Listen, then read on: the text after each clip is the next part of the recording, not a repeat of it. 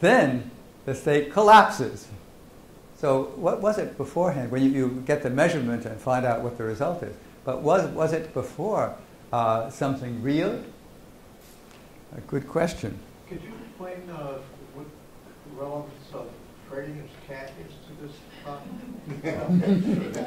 Well, that's a very good question, because the quantum states are only come into play, really, when you look at things at the microscopic level. And if you look at things at the macroscopic level, which our astronomers do, then they're pretty much determinist. We don't see a moon suddenly going out of its orbit, and unless there's something there to perturb the orbit.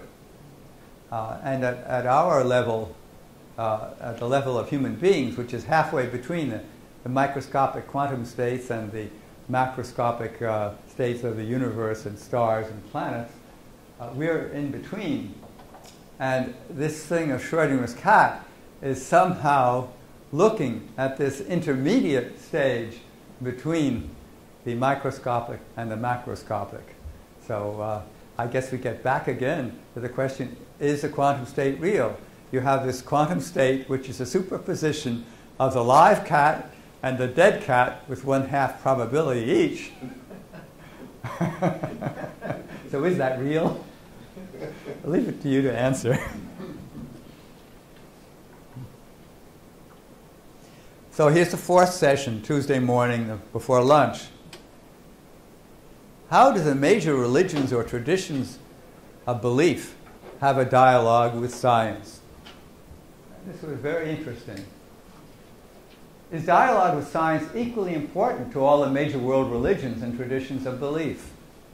There's such great differences. I should say we had, for example, besides Christians from a variety of different denominations, we had Jews with varying degrees of, what should I say, orthodoxy. We had a number of Muslims, one who was an imam in Pakistan, in a rather conservative part of Pakistan, others who were professors of philosophy outside the Muslim countries, 2 of them. We had people from the East, Buddhist, Hindu atheist, physicist.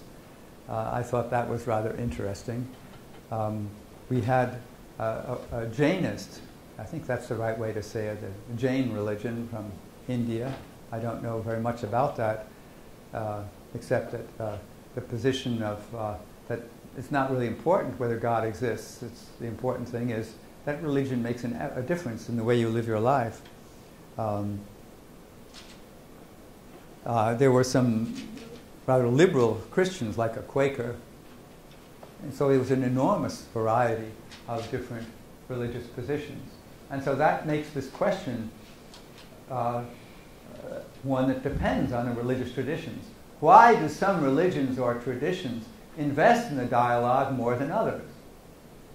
Why do others reject it? How might different religions or traditions of belief benefit from dialogue with science? We've already said something about that. The results of science pose philosophical and theological problems. And what presuppositions does this question make about the nature of truth? These are marvelous questions, but when you have a group of 40 people from different traditions and different areas, you can imagine, they used to say that if France had 50 million people on any topic, there'd be 50 million and one opinions. Well, very much the case. So there was a discussion about creation that came up at this time. Someone observed that modern science began in the European Judeo-Christian tradition. And the dialogue that we're seeking in this conference is a continuation. CERN on the scientific side and religions on the other side. Then one of the Muslims said that Islam teaches one praise to the All-Merciful and has a dialogue with science. Appreciates science quite a lot. let me just make a little parenthesis that wasn't at this conference, but years ago I was at the International Center for Theoretical Physics in Trieste, which was founded by the Nobel Prize-winning physicist Abdus Salam. There was a mass conference that I participated in there, and I had a nice chance to talk with him for about an hour when he found out that I was a priest.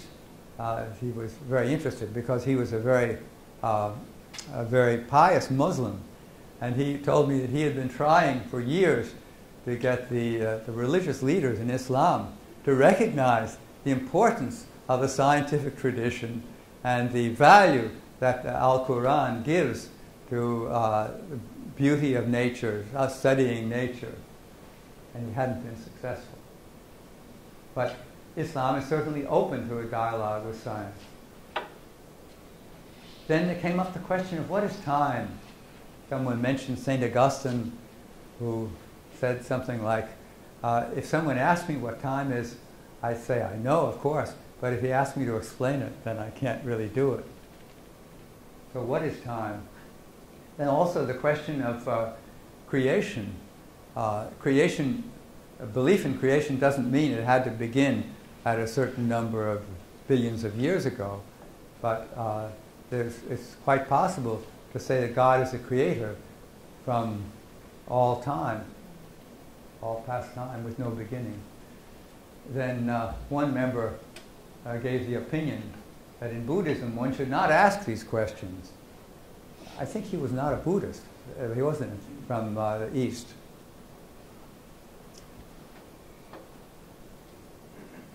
There were others who said that those questions shouldn't be asked or were not important.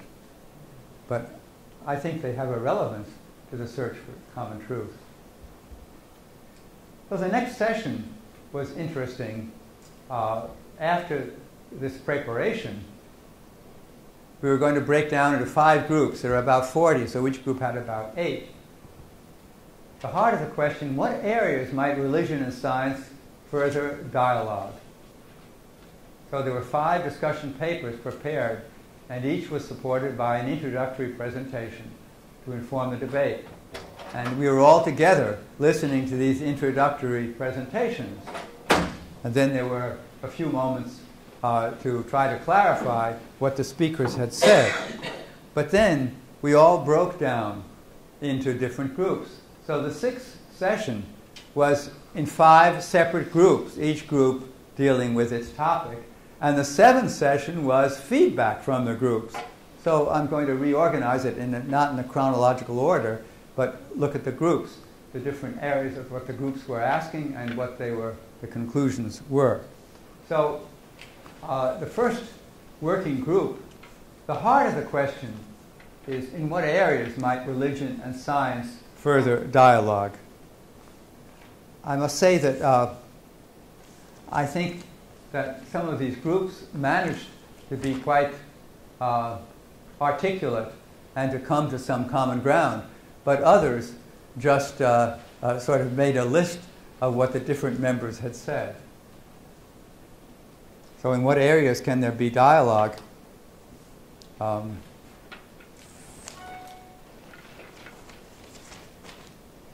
Well,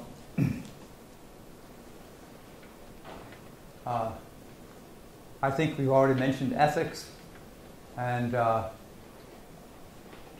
question of what kind of truth can religion use to illuminate science or science use to illuminate religious beliefs.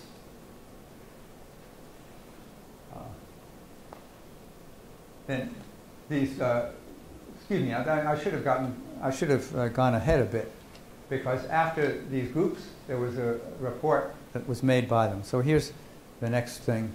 Group 1, truth, discovery, and revelation. What's the relationship between faith and experience? Experiment, observation, reason.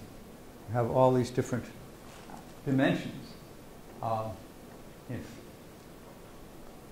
in discovery and revelation. Faith, experience, experiments, observation, and reason. These are effective and operative in religion, in theology, as well as in science. I mentioned the faith of scientists that the universe is rationally comprehensible. And in our Christian faith and in other faiths that are in the Abrahamic tradition, experience is important. Not exactly experiment, but the results of our experience, which we observe, and then reasoning on them. That was the first group.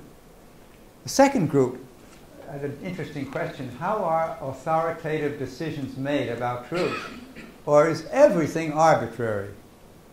Well, it happened that I was in this group, and we got off on a tangent because of the word authoritative. And the question came up, when you have an authority that says, a religious authority, for example, that says, this is a dogma you have to believe.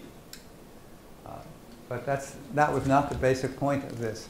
The basic point of this is, how do you get access to truth in a way you can really trust and believe?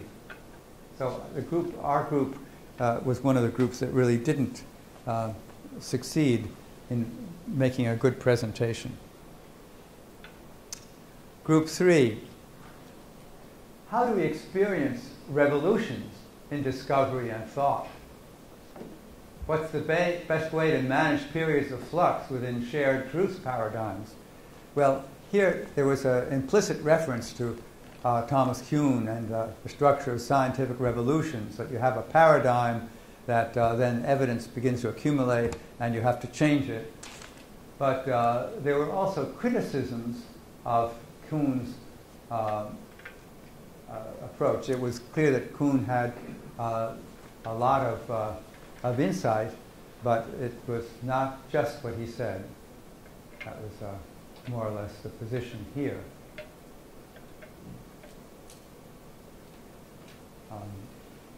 And there were a number of other cases mentioned here. The famous Einstein-Podolsky-Rosen question, EPR, about entanglement. Einstein and his two collaborators gave this example of creating two particles that are created out of nothing. So if one has spin +1, the other has spin -1, and they go off maybe a few light years apart, and then you measure the spin of one of them. Well, the spin was not determined, but then at that moment the other one has the opposite spin. This was so anti-intuitive that for Einstein it was a very effective way of disproving quantum mechanics. And apparently Bohr stayed up all night and in the morning came back to Einstein with a response about this.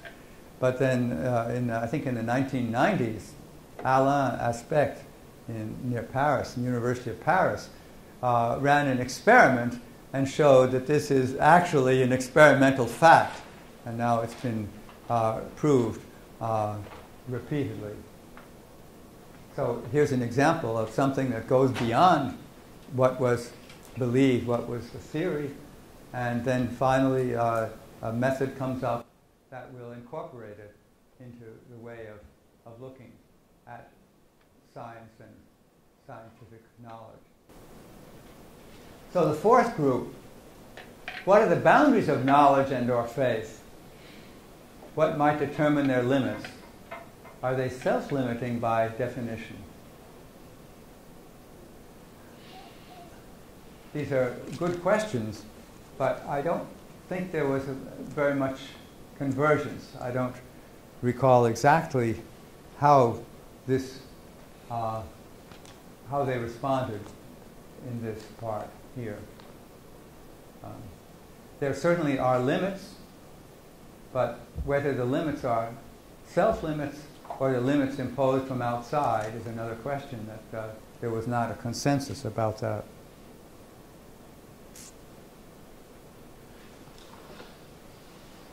Going a bit farther, the fifth group was rather interesting. Why is CERN reflecting on this issue? Why is it participating in this dialogue? What are the challenges or risks for a scientific establishment that does not reflect on the philosophical or theological implications of its work? We had there the director of CERN, Rolf Hoyer, came at the beginning and at the end, and Emanuel Tselis, a Greek physicist who's one of the directors, participated in the whole session. He gave us a long talk about this. And some of the things that he said, well, sorry again. Dialogue is a tool for construction, evaluation, and correction. So in dialogue, we have to question what we have been doing, what our positions are, evaluate them, and possibly correct them. So CERN is a space for dialogue. People from different countries and cultures bring their ideas and proposals and have them considered by others. I recall, this is another personal parenthesis, when the boson, the Higgs boson, was discovered, one of the professors of physics at my university, the Catholic University in Rio de Janeiro, who works with CERN, gave us a couple of lectures, a group of Catholic professors that meets every week. She gave us a couple of lectures about the significance of the boson, the Higgs boson, how it was discovered, and how it is responsible for particles, other particles having mass. So she's one of the people there. Another professor from our university also works at CERN. We had a visit to the ball at CERN. They have a place for our visitors that is an enormous sphere that you go into, and inside there are various exhibits about how the work at CERN goes on. And there are basically 4 experiments that they are working on using the same accelerator, which has a circumference of 27 kilometers. The protons go back and forth between Switzerland and France. They don't get a passport. And they have two different beams going in opposite directions. The magnets are done in such a way. They were telling us about these 4 experiments. 2 of them, the major experiments, each have 3,000 physicists working on them. And the other 2 experiments, the smaller ones, only have 500 each. So about 7,000 physicists that are constantly working with CERN.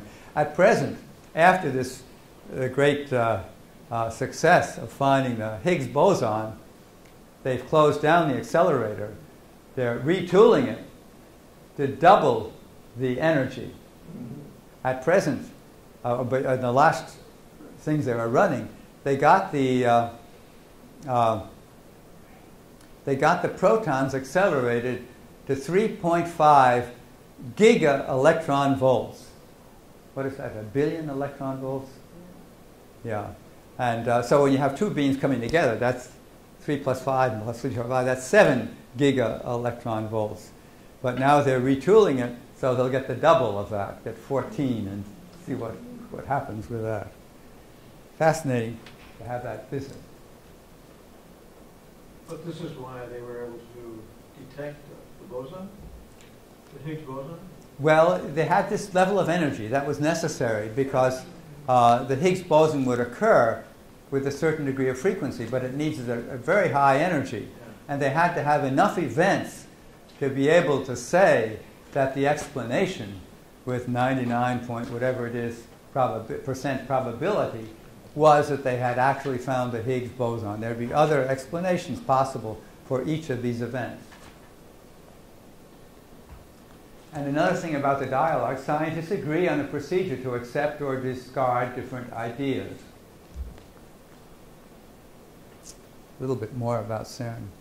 Oh no, I just wanted to say a couple of other things. I think CERN is concerned about the ethical implications of their work. So that's one of the reasons that they're involved in this dialogue.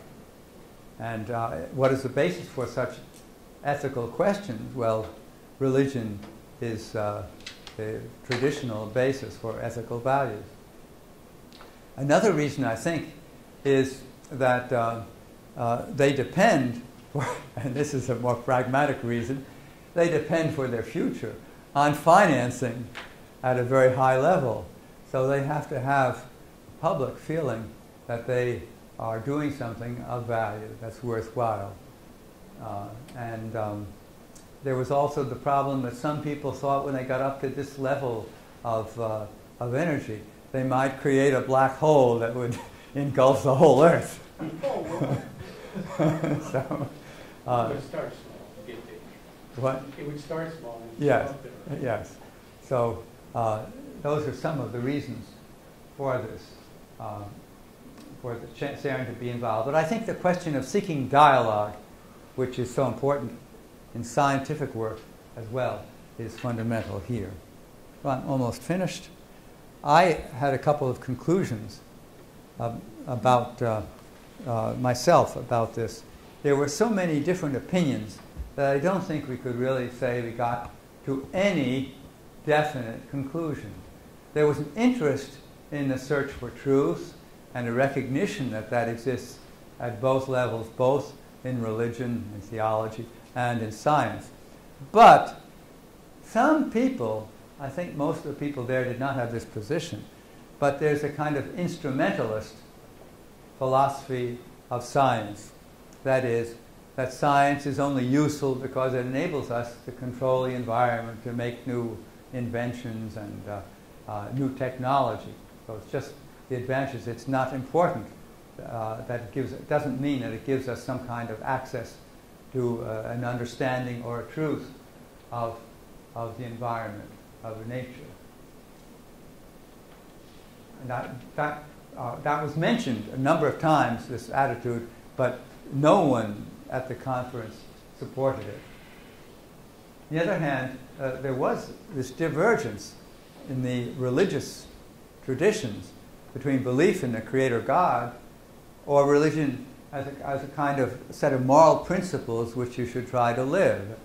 And that was one of these contradictions, one of these oppositions, that there was dialogue trying to understand the other side, but there was certainly no convergence on that position. This is still my conclusion. In the search for truth, the belief in a God who created an ordered universe that can be rationally investigated and understood offers a basis for a dialogue with empirical science. The idea that was mentioned by Kourou and by others, it's a very traditional idea. Galileo also used that God wrote two books, the book of nature and the book of the Bible. And they agree, and so there's a basis for dialogue. So truth has a common origin in the two books, and these two fields of experience and understanding can illuminate each other. It seems to me that that was, in some sense, this last thing, that truth has a common origin and the two fields of experience and understanding can illuminate each other, was the basic intuition that led to this conference. So that's what I wanted to say to you. Thank you for your attention.